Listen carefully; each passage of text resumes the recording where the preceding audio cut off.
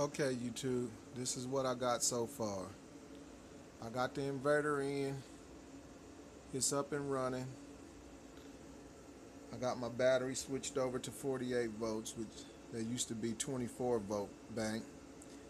I got four different banks of 4. So this is 12, 24, and 2 more be 48.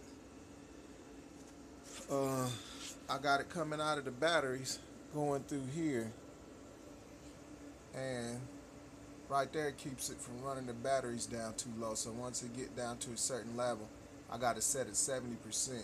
It'll automatically shut the power to the inverter, keep it from draining the batteries down. Right now it's about 2 o'clock in the day, and it's pretty much running off the solar panels. Panned up there, it's holding right at 49.7. But just a second ago it was up to 52. Now I think it was 50.2 just a second ago, so a little cloud or something must have came through or something outside.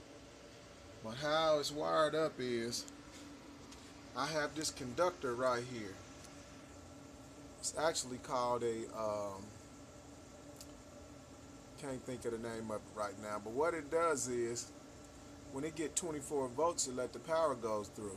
I came off my central air unit outside with this brown wire right here, plugged it into there, so when the central air unit comes on,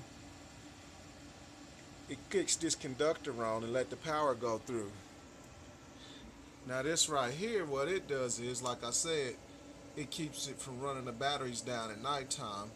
Once it get down to 70%, it shut it off. Seems to be working pretty good. Everything is doing what it's supposed to. I'm gonna take you outside and show you the meter, and then I'll turn the unit off and I'll show you what the meter's doing with it off. It's not completely stopping the meter, but it's slowing it down dramatically. But let me take you outside and show you.